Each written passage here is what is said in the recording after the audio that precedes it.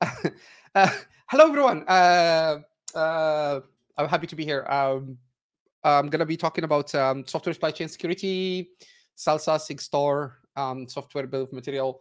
My presentation is not really very long. I have a couple of slides. I'm just going to talk about quite a lot of theoretical stuff, theoretical as in like concepts. I'll do a demo. I'm not sure. My camera is turned off. Oh, okay. Sorry about that.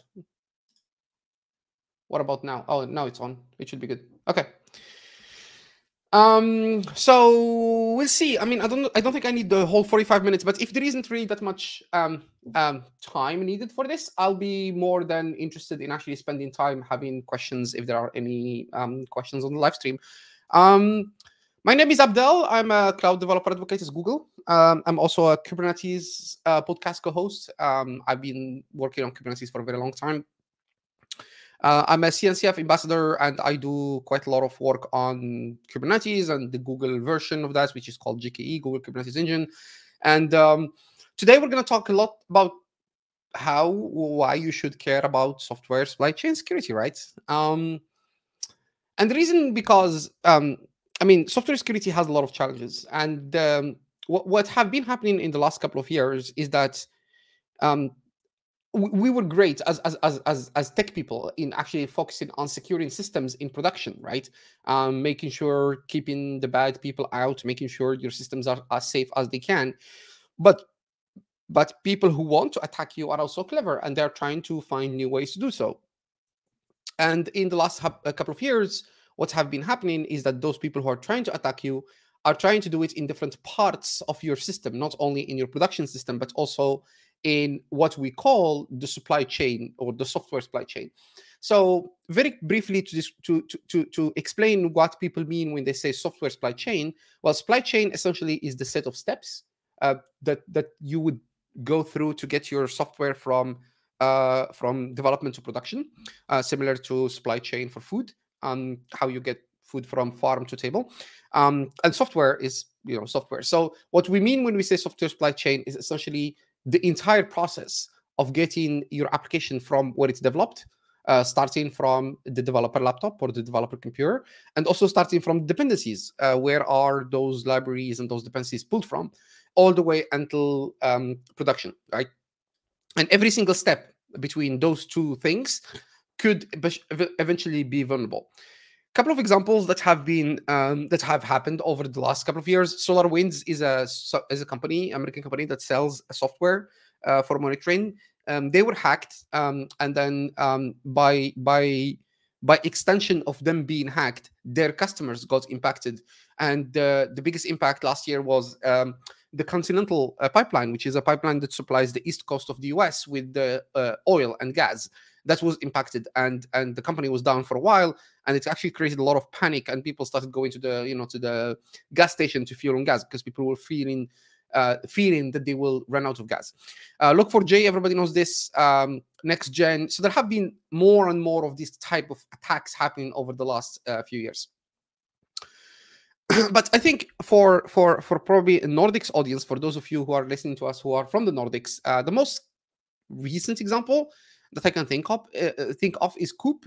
Coop is a supermarket chain in Sweden. They also exist, I think, in Norway and in a bunch of other countries. Last year, they were actually impacted. They had to close their stores for 24 hours. About 500 stores in Sweden for 24 hours. And the reason what happened, I'm sorry for using this nesting doll example. I know it's not everybody's favorite, but it's actually illustrates a point. So Coop uses a third-party company to manage their self-checkouts and their cashiers software. So when you go to a store, you pick up your products and you go pay for them yourself. The self-checkout system that you use was managed by third-party company for Coop. This third-party company used a software from another company called Kaseya. Kaseya is an IT kind of asset management software. So it's kind of software that you use to manage computers. And what happened is that Kaseya was hacked, was impacted. They pulled a vulnerable library. They built that vulnerable library into their software. They produced a new patch or a new version they distribute it to their customers. One of them is this third-party company which manages on behalf of Coop, and then that third-party company used that software, and that ended up impacting Coop. So the whole point of using this nesting doll illustration is to say that, like, the software supply chain problems could actually be amplified by the virtue of using third-party software, right? Because when you are using third-party software, you don't really know where the software is coming from and how it have been built. You don't have assurance. You don't have any sort of idea, or you might not have any sort of idea how it was built. Another example I think that we could talk about very briefly is an example that happened a few years back, where a security researcher managed to prove a point that anybody can actually create vulnerabilities in software. So what this researcher managed to do is get committer access to Homebrew, which is the Brew, the software that everybody uses to install other software on Mac. So this person contributed code in a totally legitimate way to the Homebrew GitHub repository, and that basically meant that people or the person, this software, this security researcher managed to become a committer. And by becoming a committer means that they could actually commit code to the Homebrew software, to the main branch, without requesting pull requests, or without requiring pull requests. And therefore, they could just basically, introduce backdoors to everybody's computers.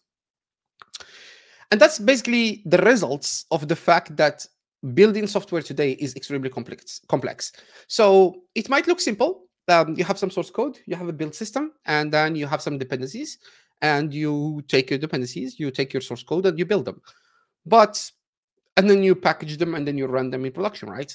But actually, what you might not be aware of is that even your dependencies have the same exact cycle. So they also start with source code, build system, package. They might not end up being run or production because the end result of a dependency is a library, but they follow more or less the same exact example, right? The same exact set of steps. So this means that in this whole process of building software, you can have any combination of these kind of problems. You can start with a vulnerable package, right? You have clean code. Your developers are doing the right thing. They're writing clean code. Your development pipeline is pretty good. You are using legitimate channels to distribute your software, but you end up with a vulnerable software at the end because you started with a vulnerable package. So that's the Kaseya Coop example. You could start with a vulnerable package, clean code, clean development pipeline, but then you have malicious updates. So you install something that itself updates itself after it have been built into your software, right? So I said itself twice, but basically what I mean is that you install a software that performs an update in production. And then you end up with a vulnerable software. You might have actually everything clean from the beginning. All your packages have been vetted. All your packages have been tested, and you're sure that they're good. But then you have a vulnerable source code. You have an internal malicious actor, which could happen. Somebody who's trying to hurt you from the inside, who's trying to introduce bugs, right, on purpose. And you end up with vulnerable software. Or my favorite example is you could have everything clean, but you are using third-party CI/CD pipelines, third-party development pipelines. My favorite example last year was this company. I'm not going to mention the name. It's just a managed CI on the internet. It's a managed cloud-based CI that a lot of people actually use. And they were hacked. Somebody managed to leak their AWS keys and their customers' AWS keys. And they were basically not aware of it. It took them 2 weeks to realize. And after 2 weeks, they started contacting their customers, telling them, please rotate your keys, right? So you might be doing the right thing internally in your company, but you depend on somebody who is not capable of aware of what they're doing. And then you end up with vulnerable software, right? So you might have any combination of these kind of problems, essentially. That's because the supply chain is vulnerable to a lot of attacks, right? Every single step could be compromised, starting with bad code, internal malicious attackers, compromised source control. We have all at some point in our career checked in AWS secret keys to GitHub. Vulnerable dependencies, we talked about it, vulnerable build system, compromised packages, or compromised deployment pipelines, or compromised runtime, right? So any step in this entire process could actually be vulnerable to one or multiple types of attacks. And that's what the whole software supply chain security is all about, is how can we make sure that as software is going from one step to another, it is not compromised, it is free of vulnerabilities as much as possible, and we can build trust into the system.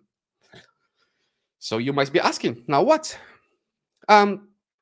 So this whole set of challenges have prompted the development of a movement that people call shift left. Sometimes people refer to it as zero trust. I do not personally like neither of the terms. Zero trust is an imported term from networking security, but essentially, somehow my camera keeps turning off. I don't know why. Okay, now you can see me again. Yeah, but essentially what zero trust means is that how can we make sure that the software that my developer is building on the laptop is the exact same software I am deploying in production, right? How can I build trust in the entire process from development all the way until run? And I'm going to show an example later of how this could be established in a very simple way. It's a very basic demo, but it gives an idea about like how the process could look like. And also the shift left movement, what it is essentially is how can we move the responsibility of security back to the developers. So instead of having security being a production only problem, it becomes a problem, or a responsibility rather, across the entire process of software supply chain. So I know that when people talk about shift left, a lot of developers kind of freak out because they figure out like, oh, this is going to be our problem. The whole point here is not to make developers responsible, it's just to make them aware of what they're doing. And there are actually multiple ways you can do that. So one of which is this effort called SigStore. So SigStore is a project. It's a community. It's a group of people that go together and they decided we are going to try to make open source as safe as possible, right? And they do that through three main steps. The easiest way to implement shift left is to sign stuff. So how can we use cryptographic signing?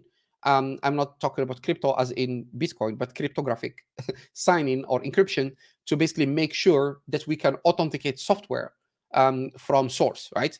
And then how can we verify that the software have been built the way it's supposed to be built? I don't know why my camera keeps turning off, by the way. I have no idea what's going on. This is the first time this happens. Sorry about that. And then how can we monitor? How can we make sure that those logs for the verification and the signing process are accessible to everyone, right? So it is an effort by multiple companies. One of them is actually not a company. It's a foundation called the Open SSF, the Open Source Software, the Open Software Supply Software Security Foundation, which is under the Linux Foundation. There is also a lot of companies called like ChainGuard, Cisco, Google, etc. They are basically a community of folks. And they have a couple of components. I'm going to demo Cosign. It's part of my demo I'm going to do. But they have OpenID Connect, which is an identity layer. So it's a way for you to identify users. They have a certificate authority, a CA. So that's where you create and verify keys. They have something called Recore. And Recore is basically a public ledger for signing and verifying signature. They have Felucio, which is a root certificate authority, and they have a trust store, which is what you need to be able to have a CA, right? So today we're going to just look at Cosign very briefly. Cosign is a generic signing tool that you can use to sign any image, any OCI image, so Open Container Initiative image. You could use either the certificate authority from SigStore to do that, or you could use keys that you produce yourself to do that. And we're going to use keys ourselves. And this is how SigStore edition of a software supply chain could look like. So this is not how everybody should implement software supply chain, but it's just an idea how it should be implemented. Essentially, as a developer, I produce software, I sign my software, I publish the software, and I publish the signature of the software. And then anybody that has access to that software at the signature can either look at the record transparency log in the case of SigStore to basically see if my software have been signed by the right people, or they could just use the key to verify the signature, right? So this very simple concept is what we mean by shift left. It's essentially making sure we can identify and we can trust software from where it was produced all the way to where it's running. They also have a framework called SLSA, SLSA, which stands for Software Levels of something assurance. I forgot what the S stands for. Essentially, what SLSA is a set of practices that you should or you can implement in your CI/CD infrastructure, right? And if your infrastructure meets those requirements or those checklists, then you are compliant with SLSA either level 1, level 2, level 3, or level 4, right? This is how those levels pan out. I am not going to spend too much time explaining them. I think you can look them up. But essentially, it spans across 4 different steps: how your source code is managed, how you build your system, how you identify the provenance. In other terms, how do you identify where your software is coming from, and a set of common practices, right? So if we take SLSA level 3, which is, in my opinion, the most common, the one that everybody should at least strive to be at. Well, it has things like version controls, obviously Git or whatever. Your build system is scripted, and you are able to attach provenance. In other terms, you're able to, when you build software, attach metadata to software to say this is who built the software, this is when it was built, these are the dependencies the software contains, etc., etc. And speaking of dependencies, there is also this thing called SBOM, or Software Bill of Material. And what SBOM is, it's essentially it's a metadata that you can add to your artifact, which identifies where the artifact is coming from, right? So what packages have been used to build into the artifact, and where are they coming from, and timestamps and stuff like that. So in other terms, you can think of SBOM as the list of ingredients in a recipe, in food recipe, a list of ingredients that have been used to build a software, right? The provenance, which I talked about earlier, is the recipe itself. So SBOM is the ingredients and provenance is the recipe. So you take the ingredients, which are the dependencies, you take the recipe, which is how you build these dependencies, and you end up with an artifact, right? And then you attach both the provenance and the SBOM to your software.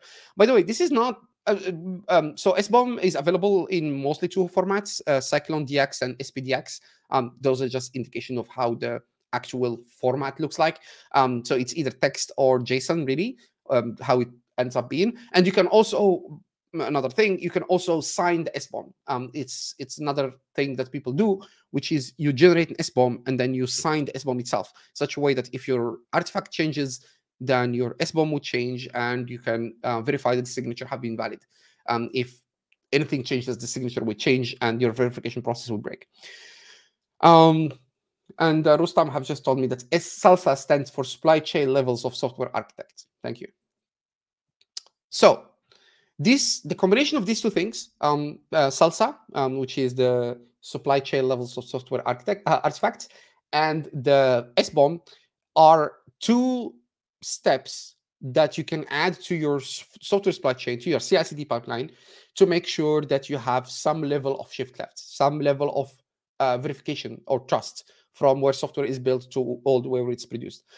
And very soon, and by soon I mean 2025, actually adding SBOM will become mandatory in the EU, in the European Union, to some companies operating in certain key, they call them key industries, like energy, gas, healthcare, etc. People will be forced to do that. So in other terms, what I'm trying to say here is the sooner you can get to learn what SBOM is and start implementing it, the better it's going to be for you and potentially your boss. So let's see how this whole thing looks like, right? And I am not seeing my... sorry, Rustam, I'll have to have you add my screen again. All right, thank you. Cool. So this is, I'm going to just do a very quick demo.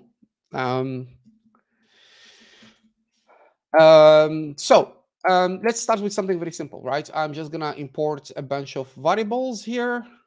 Yeah, good. I already authenticated, and I'm going to start with a very simple thing. So I have a very basic app here. I'm just going to build it. This is not nothing too complicated for you folks to understand. I'm just running a Docker build on a source code to build an image, and I'm gonna show you what I mean by. Come on, hopefully this is not gonna take too much time. Building stuff live on a talk is actually a great way to have a broken demo. But anyway, so what I'm gonna do in the demo is I'm gonna show how can I, as a developer, build an app, sign it, verify the signature, and make sure that the application that I'm deploying is actually signed by me or by the key that I use for signing, right? So here I'm just building a very simple app, as I said, just a Go application, and giving it some time. I should have done this before the talk, actually. But it's okay. Buys me some time. And while this is happening, actually, I can show you something. I have a very simple Kubernetes cluster. Let's see. Do we have anything running there? Yes, we do. Let's delete this one. All right.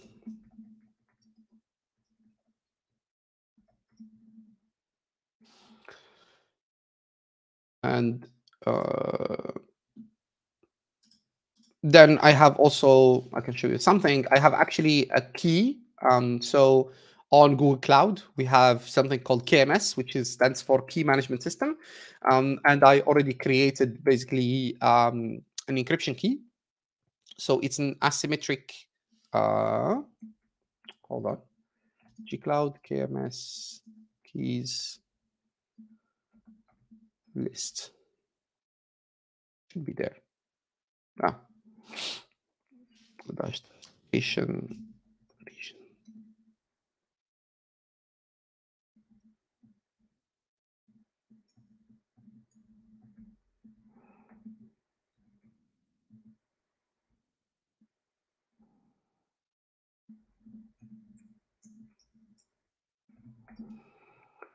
Oh, what's going on? Okay, that's kind of funny. No, yeah, because I opened a new tab, of course.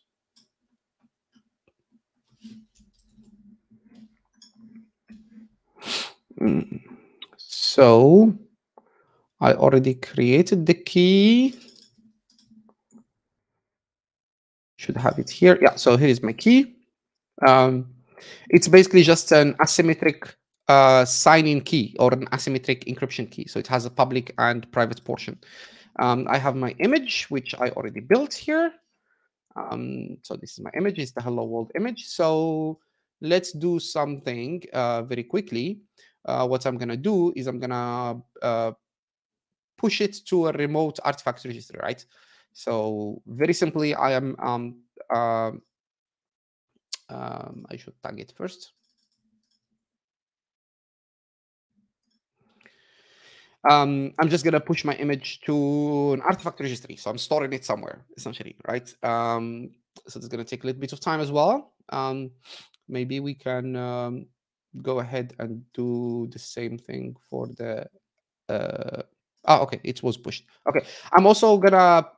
I'm just tagging the image twice. By the way. Let me show you.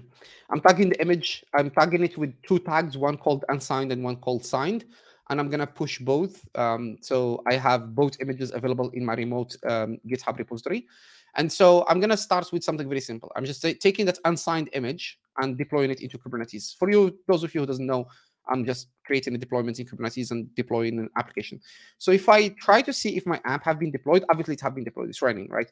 But here what I did is I pushed and deployed the unsigned version of the image. So this is not what you want to do. Basically, what you want to do is you want to make sure that the image that you have pushed to production is signed and verifiable by a source. So this is where cosign comes handy. So cosign is a command line tool.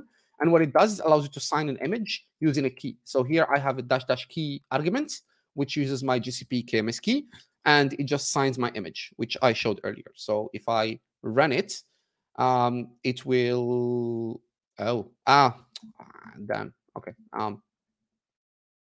Sorry.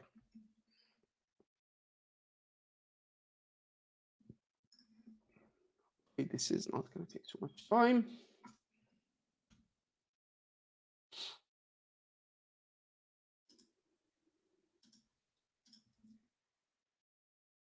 This should work now. Okay.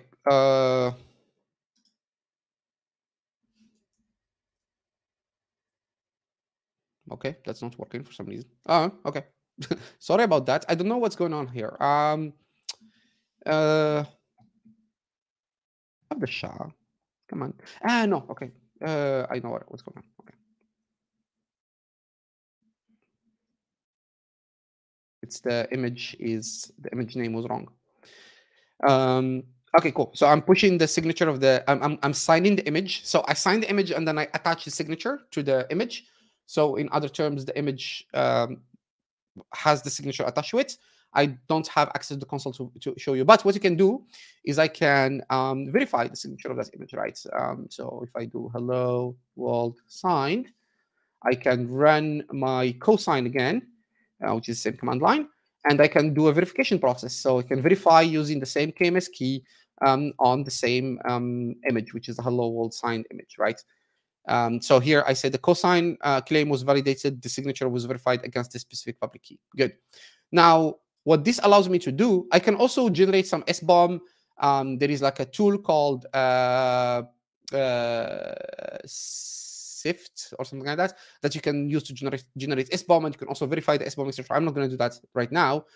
What I'm going to do, however, is I have on my Kubernetes cluster, I deployed what we call an automation controller. So what an automation controller is, it's essentially an agent that verifies certain conditions. So you can deploy it, and then you can instruct the control plane of Kubernetes to say, before you deploy this kind of objects, talk to this application, and the application will tell you if this deployment or this object should be admitted or not. So I already deployed my admission controller. So here I'm just creating a policy, and the policy what it basically does is that it verifies all the images and it makes sure that they have been authenticated against the key that I have used or signed, in other terms, right? So this is I think already deployed, so I don't have to deploy it again, but let's go ahead and do it anyway. Good. So I'm going to create a random namespace. This is just for testing. And the way this admission controller works is that you have to add a signature, which is this signature here. Sorry, a label. So you add a label to the namespace that says policy.sigstore.dev include through. This would allow you to exclude certain namespaces in Kubernetes if you don't want them to be enforced by the key. And here what I'm going to do is I'm going to try to deploy the unsigned image, not the signed one, to my test namespace. And this should fail because the unsigned image have not been verified. And obviously it fails, right? But then I can try to deploy the actual signed one, like this one. Hello world signed. I can deploy this one to the test namespace, and this should just work, right? kubectl pods -n test, and it works. So this is essentially what we mean by shift left. In other terms, shift left is make sure that the developer that built my software signs the software in such a way that when I deploy it, I can verify against a specific signature, or at least part of what shift left means. That's it. That's actually my demo. I'm gonna switch back to my rest of my screen. Just have a couple more screens, and then I'm gonna have you add my demo again. Now, thank you very much. All right. So the big picture. So what this means really, if you're on Google Cloud, and this is my only slide about our products. I don't want to force you to use a specific thing, but this is how we do it. This is how we think it should be done. We have certain products that can be used to implement this entire software supply chain security process, starting with cloud workstations, which is what we call a CDE, a cloud development environment, or a VM in the cloud, in which you have an editor and you can use it to develop stuff. Source control, obviously, Cloud Code is an extension of Visual Code that you can actually add to your Visual Code, and it does have a bunch of features. One of them, which is coming very soon, by coming, I mean it will become GA soon. And again, GA free of charge, no string attached, is something we call Cloud Code Source Protect, which is an extension that would allow you to actually add a plugin to your Visual Code. And what that plugin will do is that it will scan your dependencies as you're writing software. So directly inside your IDE, you will have a tab, and in that tab, you will see vulnerabilities as you are building. So it will read your requirement.txt or POX.xml or whatever, and then it will verify those dependencies and tell you if there is vulnerabilities. The other product that is free is called Assured OSS, or Assured Open Source Software. Assured OSS is essentially a set of Python and Java, and very soon Node.js packages that we verify and fuzz test, and we provide for free, right? So you could use those as well. Again, free, no string attached. And then you have your cloud build, your CI/CD, etc., etc. I'm not going to spend too much time on that. This is what we mean by shift left. Those 3 products on the left can be actually used to implement part of what the shift left movement to security is. You do not have to use cloud workstations. You could use Gitpod, which is a competitor software, or you can use your own Visual Code on your own laptop plus the Cloud Code plugin, right? And with that, thank you very much. That's all I have today. I hope I didn't take too much time. I think we still have like 14 minutes or something. So I'm not sure if there are questions or not.